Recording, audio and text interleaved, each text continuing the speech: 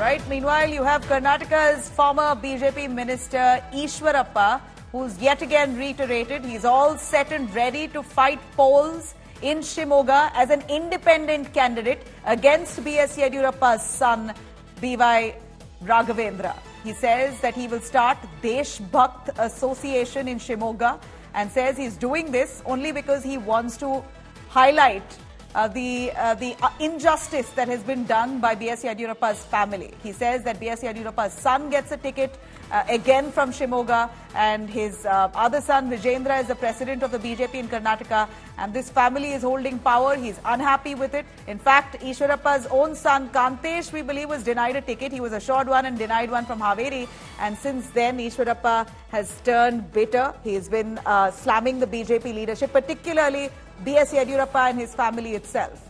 He says he wants to work for the larger cause of the party, of the BJP, and will now start an association in Shimoga called the Deshbhakt Association, where he will fight for the country and come up with policies benefiting the country at large, but will not bow down to family, BSc Ayyappa's family and their politics. Here's what he said, assuring that he's going to be fighting as an independent candidate this Lok Sabha from Shimoga.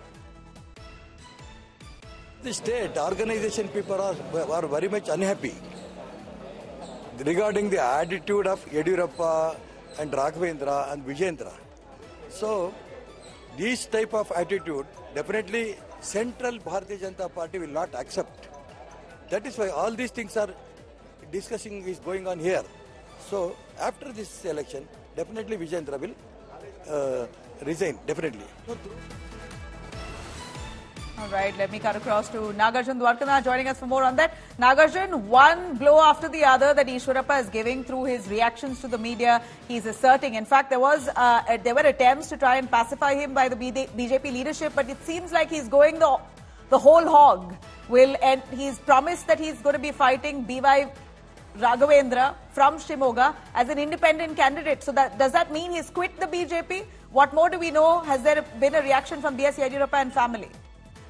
Neither has Eshwarappa quit the party, or the party has not suspended Eshwarappa also. Both are looking for what will happen in the next 1 week, because both sides are trying to negotiate what next can be given from the party and what next can Eshwarappa do for the party is what the negotiations or the strings are still there. They have not cut off the strings completely. They have not suspended Eshwarappa. But today Eshwarappa has said that he will contest independent in the Lok Sabha of Shimoga seat, and also the party or the organization that will work for him is called Deshbhakt Association, in Kannada Deshabhaktara Balaga, which means the Friends of Patriots is what in the name of the organization that he would fight the election.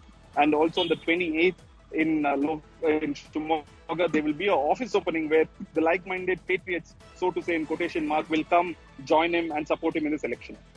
Right. So as per your words, there's not been any attempt, though, by the BJP senior leadership or the state leadership to pacify him in that case. Well, the calls have been to and fro from both High Command and the state to Eeshvarappa, but nothing has yielded a result. Radha Mohan Agarwal, the election in charge for Karnataka from the BJP, also visited Shimoga and they visited his residence. But unfortunately, no results have come out even after negotiations. Right. Nagarjun, thanks very much.